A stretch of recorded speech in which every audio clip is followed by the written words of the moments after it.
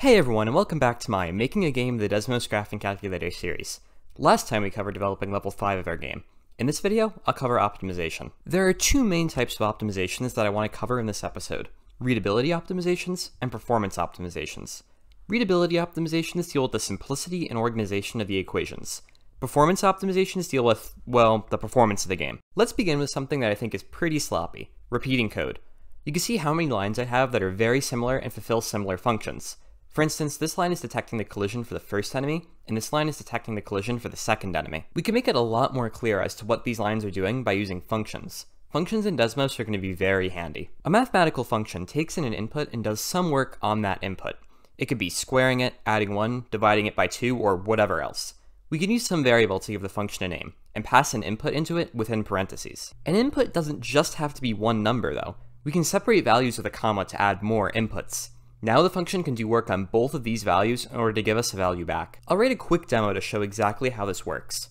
I'll make some function which I'll call f here. Now in parentheses, I'll write both of our inputs, x and y. These are two values which will be passed into the function. Let's say our function adds these two values together. We can write this as x plus y.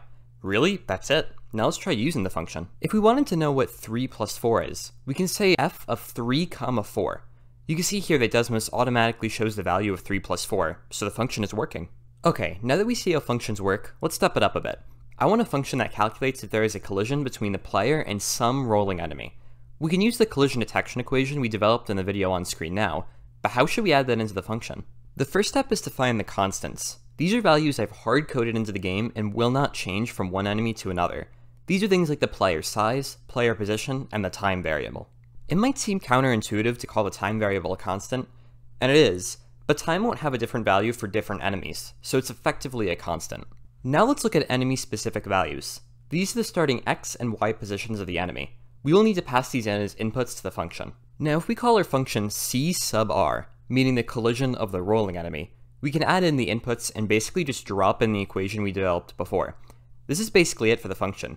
Here you can see what the old and new collision detection lines look like. I would use the same trick to clean up the drawing of the enemies, but honestly, there's a bigger problem than just the prettiness there. I've been suggested to try a culling technique on the game to improve performance. Culling is the deloading of objects that the camera cannot see.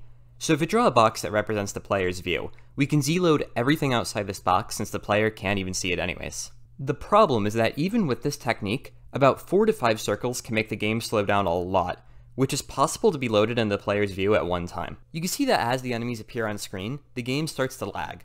This is a major problem considering that I can't deload enemies in view to improve performance. Circles are just really slow to draw. There are a few solutions to this. The first one is that we can approximate circles with polygons with a lot of sides. As I mentioned before, polygons render faster than equations, so this would fix the lag at the expense of making the code less readable, and collision would break a little bit. The second one is that I can replace the enemies with images. Images are also faster than equations, so that would fix the lag.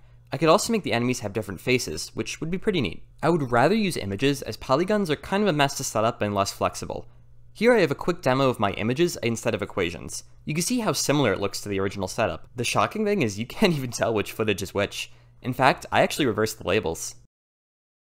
Let's do a performance test. Level 3 is good because of how many circles are on screen at once.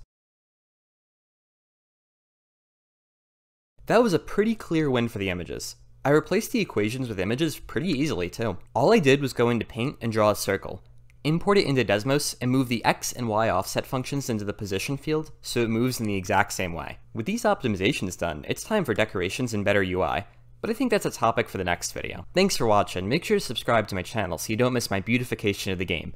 If you have any questions or comments, feel free to ask below. Until next time.